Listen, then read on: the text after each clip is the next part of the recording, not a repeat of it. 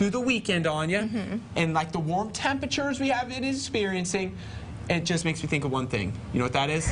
I think Little so. baby bears being born. Yes. Little baby bears at Bear Country, USA. It is. This weekend is Cubfest, and Lewis and I got a little snuggle time with some bears. Check it out.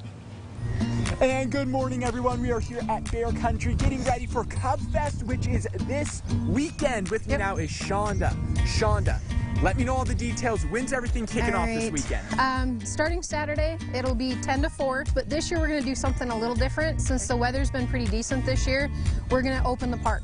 So for the Cubfest price, which is $15 a person, children ages 4 and under free, we actually go through the park first, and then you'll come up and see the Cubs. All the kids' activities, we'll have some blow-up toys, sidewalk chalk, face painting, the train will be going, all kinds of stuff. We'll have all of the staff, we'll have the Cubs under a big tent, and we hold the Cubs, but the visitors can pet them, get up close pictures, but we have to hold them and nobody else can feed them but us. But you can actually pet the Cubs this week. All right, Shonda, so the babies are here, and who do we have with us this morning? This one's Bailey. We had 8 Cubs, 4 and 4 boys for a girl.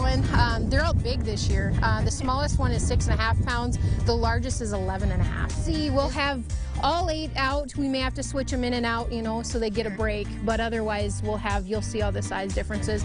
All right. Well, if anybody wants information about Cubfest? Facebook, it's all posted, or they can call the Bear Country main number. Okay, awesome.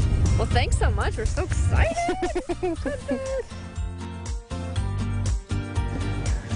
A little different than holding a human baby. No, right? those things. Oh my! Their claws are still like.